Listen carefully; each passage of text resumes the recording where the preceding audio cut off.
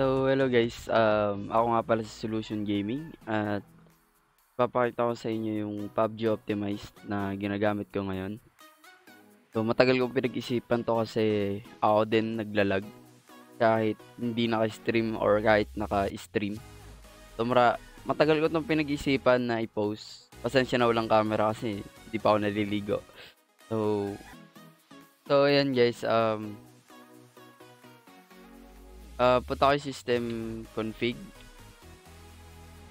Yan. Punta kayo boot. Tapos, advance. Yan. Pinaka-high, 4. Sa akin kasi 4. Sa inyo, dapat yung pinaka-high, wag yung 0. Yan. Yung means, iba kasi pag sobra-sobra yung numbers dito, may 0. Yung pinakadulo na ito, 0.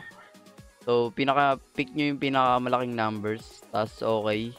Palitan nyo to ng 5. Check nyo tong boot. Tapos, apply. Punta kayo ng service. Click nyo tong hide all Microsoft service.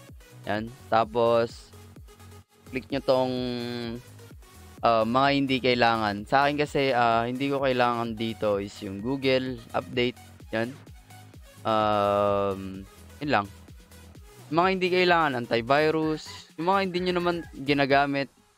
Sa akin kasi wala akong maraming apps dito kung nakikita nyo yung background ko. Walang masyadong apps. Depende sa inyo kung ano yung gusto nyo i-off. Pero yung mga hindi nyo lang pwede i-off, yung mga battle eye service, yan, yung mga mga naka-on sa akin. So, apply nyo lang. Okay. Yun lang, umpisa na natin. So, unahin nyo muna, ilalagay ko to sa description. Download nyo muna itong PUBG Optimize Season 5 something. Tapos pag na-download nyo na yan, extract nyo na maging files. Yan. Pagdating nyo sa files, teka lang, stay put lang. Meron pa pala. Unahin ko muna to. Punta kayo ng game, nung PUBG.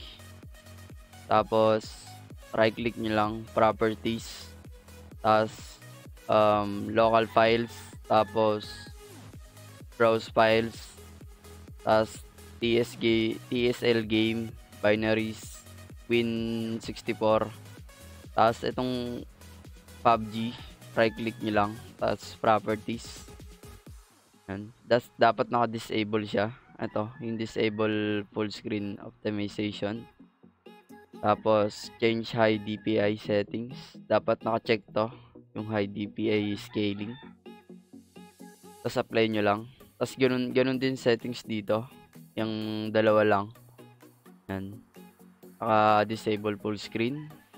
DPI. Yan. Apply nyo lang. And yun lang. Tapos, lens option. So, nandito yan sa PUBG Optimize. Yung lens option dito, copy nyo lang. Tapos, lagay nyo lang dito. Yan, sa lens option. Right click nyo lang, properties. Set lens option, copy nyo lang. Tapos, face. Okay na yan.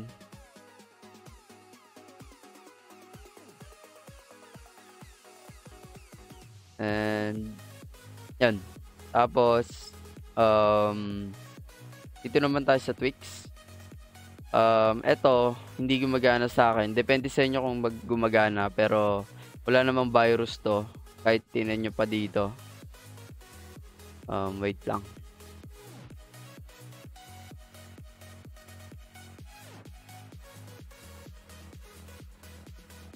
Ako, nakalimutan ko pa. Ayun, virus total pala.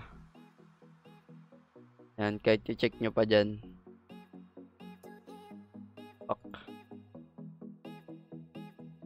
Yan, walang virus detected yan. Wala siyang virus. Kaya kung gumagana sa inyo, pwede nyo i-double click. Kaso sa akin kasi hindi gumagana. Yan. Pero effective din yan. Yung CPU working, ito yan. Open ko lang. Install nyo to, install nyo.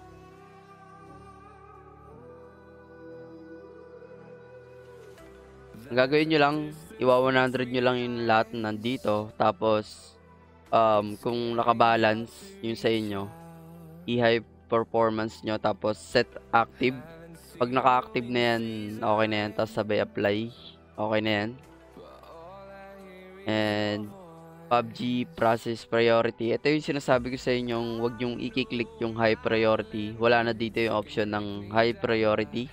So, ang pipindutin nyo lang is above normal. Yes nyo lang. Yes. Okay. Okay na yan. Sa configs naman, kung ano yung maano sa inyo dito. Kung low end ka, pwedeng low end. Pwedeng high end. Kung high end ka. Pero, sa akin kasi, ang gusto kong competitive, yung talagang ano lang, normal lang na ano, na settings. Ito na, punta kayo update local.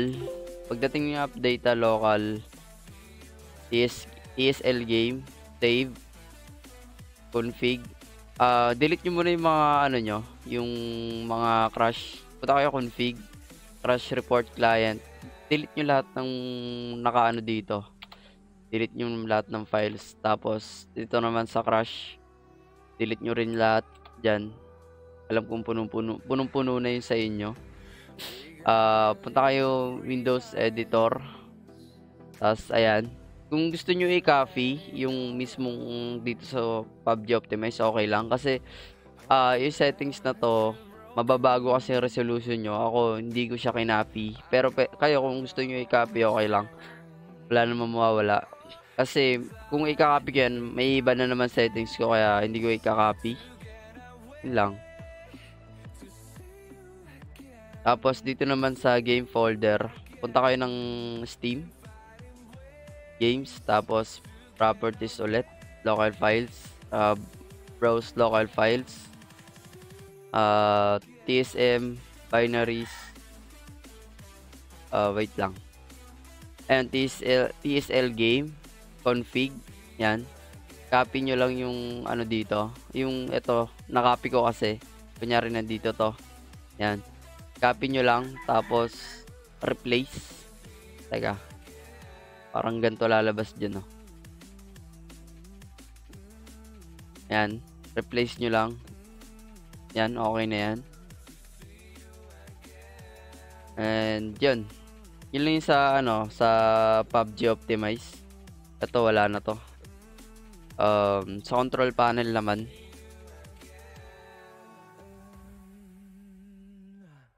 Yan. Kailangan ito, di ba nakaganyan yan? Pipindot nyo ulit ang performance. Tapos, click nyo ulit yung gitna. Apply. Pagdating naman dito, kahit anong version na ng NVIDIA control panel nyo, wala nang pakialam, mababang control drivers na version, okay lang. Or mataas na version, okay lang. Wala akong pinagkaiba kasi try ko yun, magbaba ng drivers. Wala pa rin pinagkaiba. Pero yung gamit ko ngayon, yung pinaka-latest na drivers. So, ito sa ano, babaguhin nyo lang is yung i-on nyo lang tong ano. Yan. Tapos high performance. Tapos prepare performance. Maximum performance. Yun lang. Yung tatlo lang yung babaguhin dyan yung alam ko. Tapos, ewan ko, yung iba kasi naka-off to. Naka-on. So, i-off yan. Yun lang. Tapos, apply. Dito naman, CPU pa rin gamit ko. Wala pa rin naman akong binabago. Sa resolution ko, guys, galing akong 60 Hz lang monitor ko. Ito, ng resolution ko is 1600 by 900. So, kung paano ko siya in-overclock, sige, papakita ko sa inyo. Pumunta ako customize, tapos nag-create ako, yan. Tapos ginawa ko siyang 75, tapos tinest ko, tapos okay. Yung iba kasing monitor, hindi tinatanggap yung 75 Hz kung galing kang 60 Hz. Pero yung iba naman tinatanggap. Pero yung iba ginagawa 70 lang kung ayaw tanggapin ng 75, pwedeng 70, ganun. Kung ano lang kaya ng monitor nyo, test nyo lang. Yan. Tapos, ang gamit kong resolution is 1440 by 900. Yan. Yan. Tapos, 75 Hz. Yun lang.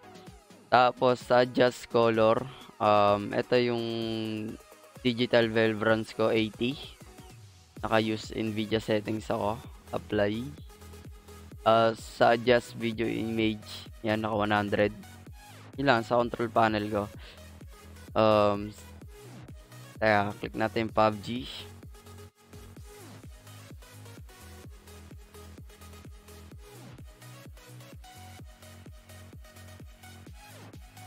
Guys, subscribe nyo naman yung YouTube ko, guys. Parang awa nyo na.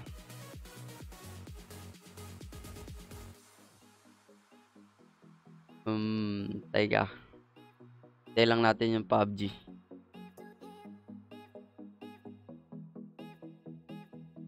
Nga pala, damay ko na rin yung Discord kung gusto nyong hindi kayo mag-FPS drop. Pakita ko na rin.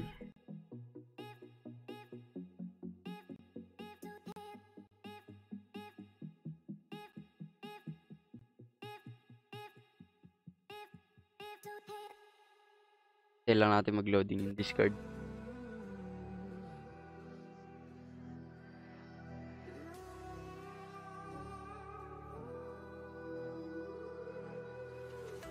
There's a distance between us. It's getting hard to reach out. Haven't seen you in seasons. Guys, inuulit ko guys, hindi ito solusyon para sa FPS drop. Ako nag-FPS drop din talaga. Pampataas lang na FPS to. Hindi to naka-solution sa FPS drop. Pampataas lang talaga siya ng FPS. Yun lang, wala nang iba. Punta kayo settings ng OBS. Tapos yung overlay, depende sa inyo kung gusto nyo lagyan. Basta sa akin kasi naka-off. Naka-off yung overlay. Ito tayo ma-off. Tergisa. Naglalag yung Discord ko. Ayan, naka-off. Tapos punta kayo ng appearance. Babaan nyo lang. Tapos yung hardware acceleration, para hindi kayo mag-lag, kasi basahin nyo yung nakalagay. Turn on hardware acceleration with your GPU or Discord smoother. Turn this off if you are experience FPS drop in games. So ginagamit ko yan, in-off ko yan para hindi ako mag-FPS drop. Punta tayo sa game.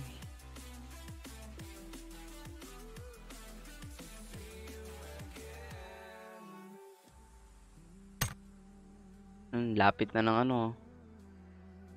Update. Sana ibalik nila yung naglalag kasi. Sana ibalik nila yung dati. Nung hindi pa naglalag. Sobrang smooth pa rin.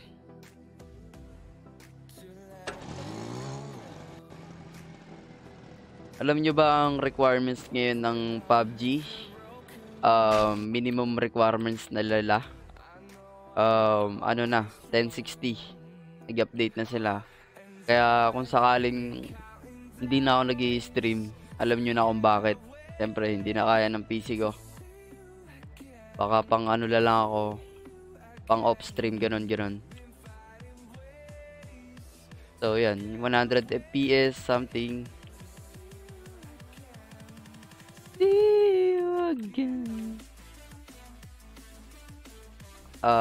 Settings ko, yan. 1440 by 900, unlimited. Brightness 100. FOV ko nagpalit ako ng 95, dati 103 yan. In settings ko, very low settings and textures medium. Sharpen naka-off na. Sa audio naman, HRTF ko naka-off. Yan lang.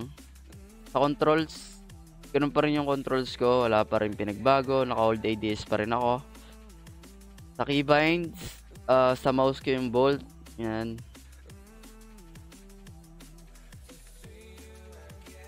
Print screen nyo lang kung gusto nyo gayahin.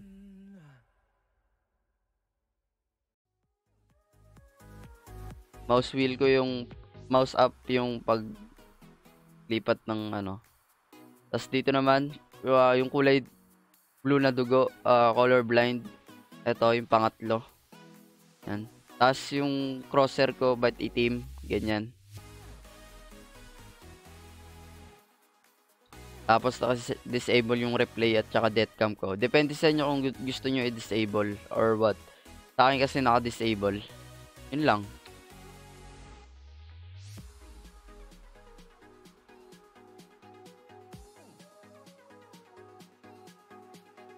So guys, yun lang. Maraming salamat sa lahat ng sumusuporta sa page ko, sumusuporta sa YouTube ko. Guys, maraming salamat sa inyo. Yun lang. So, thank you ulit guys. Sana natulungan ko kayo sa Optimize. Salamat guys.